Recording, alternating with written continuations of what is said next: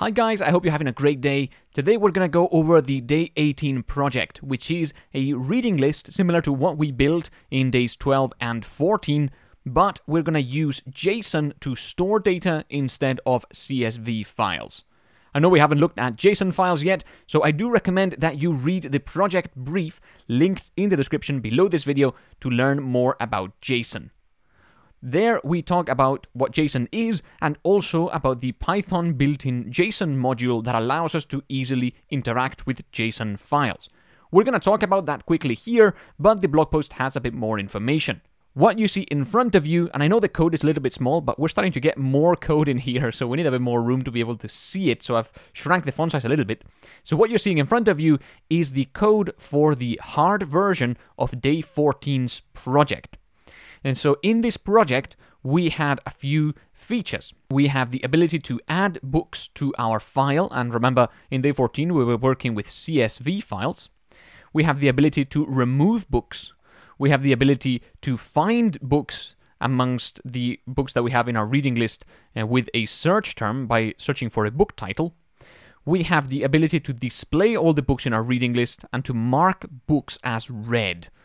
So if we go down to the menu down here, you can see that users can add books, delete books, list books, mark books as read, search for them, or finally exit the application. And so this was the menu, and you can see down here we've got our while loop, which allows us to do that. If the selected option was A, then we ran the add book function. If it was D, we updated the reading list by deleting a book. And then if the selected option was L, we got all the books and displayed them, or displayed a message saying that the list was empty. If it was R, then we marked a book as read. And if it was S, we found books and then displayed the books that matched the search term, or we say we didn't find any books. So that was the menu, and I'd recommend that you read the Day 14 project walkthrough if you haven't already for a complete explanation on how all this works. So, do that, pause the video, do that, and then come back and we will continue with this. Something interesting to note here is that the update reading list function takes in this parameter called operation, and later on inside the function we actually run the operation parameter as if it were a function. That is because we're passing in here a function and we're running it later on. If you don't know what this is, have a look at the first class functions post that we have also linked below in the description of this video. It explains why this works and sort of what's happening behind the scenes, but rest assured that whatever value we pass into this parameter, we're running later on as a function.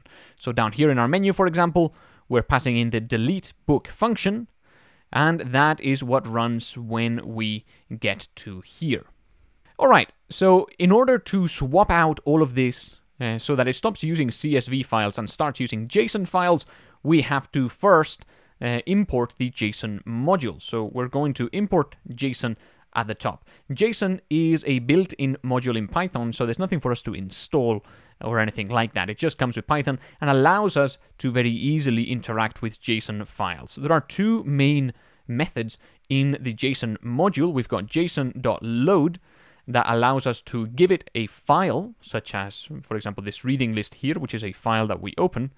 If we give this method a file, it will load the JSON file and give us back a Python dictionary or list. And also we've got JSON.dump that does the opposite. We give it a Python dictionary or list as well as a file, and it will write that dictionary or list to the file. Again, it's important to understand what JSON is, so do read the project brief for Day 18 before continuing with this video. Alright, so the first thing we're going to do is we're going to go down to the getAllBooks function, and we're going to change it so that it reads from the JSON file instead of the CSV file.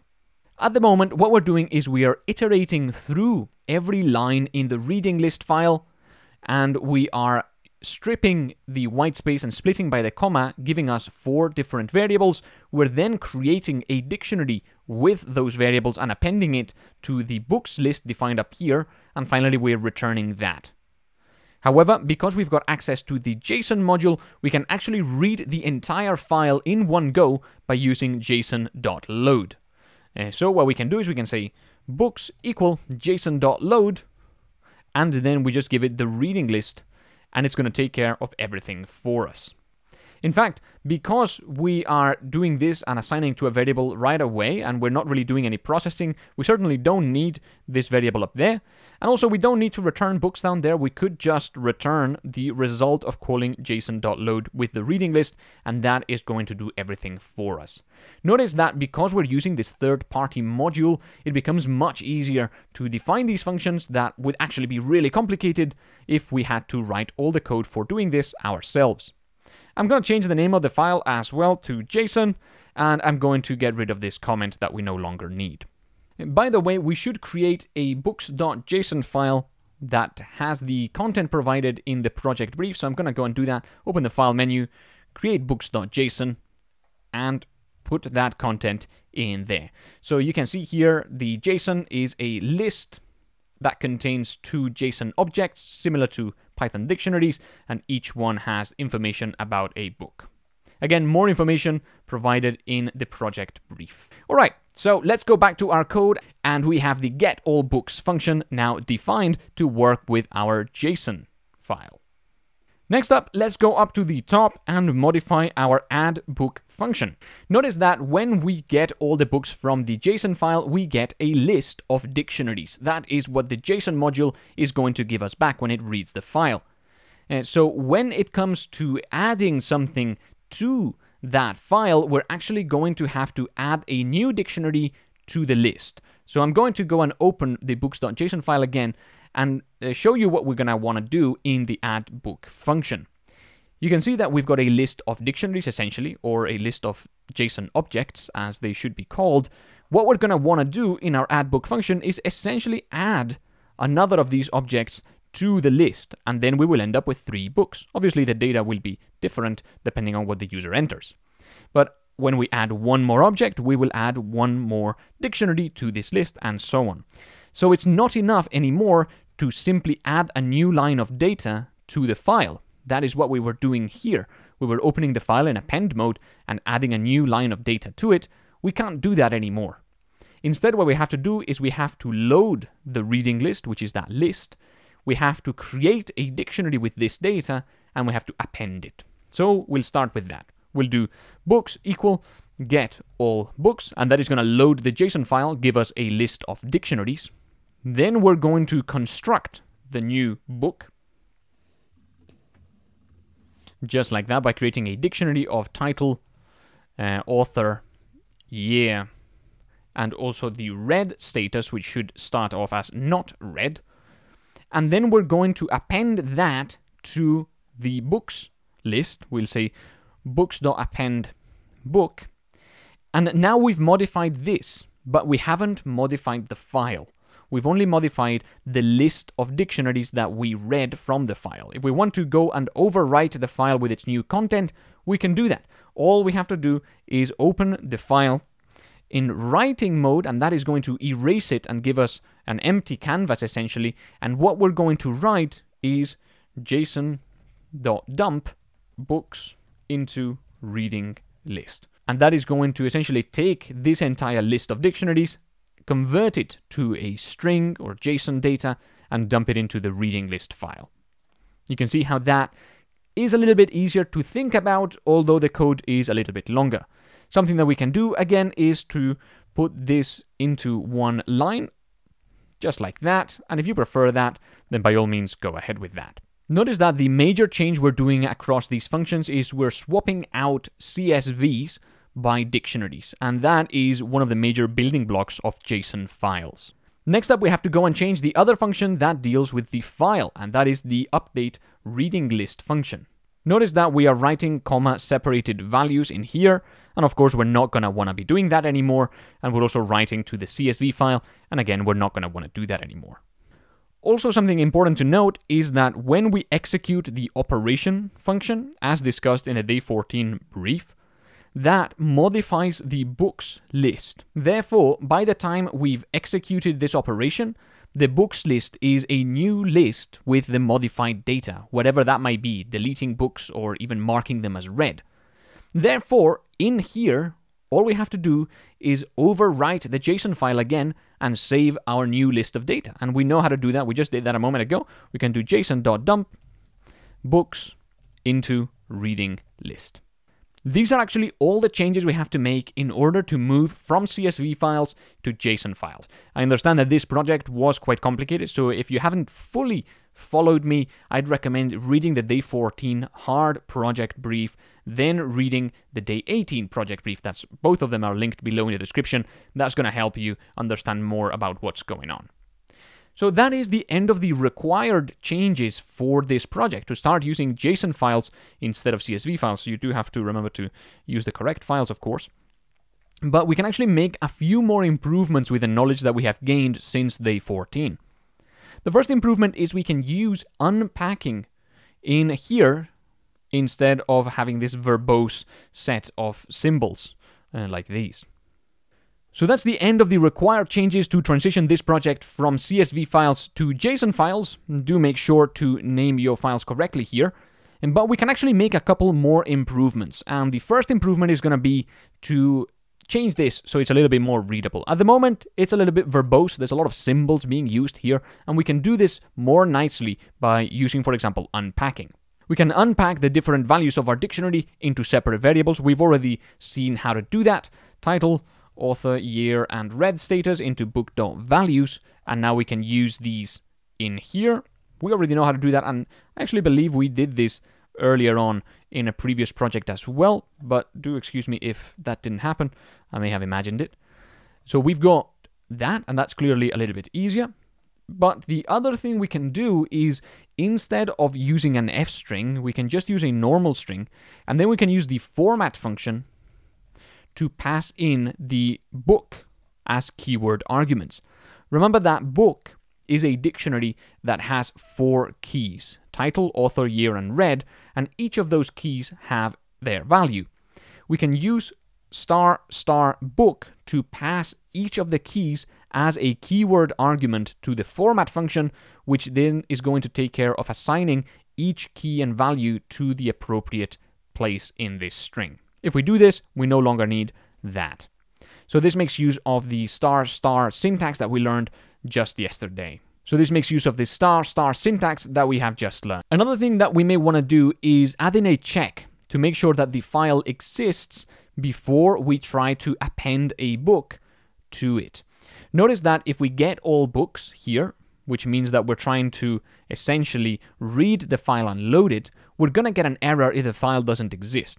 So therefore, we may want to create the file first if this fails. What we're going to do is we're going to create a new function that takes care of creating the file for us. So we'll do create book file.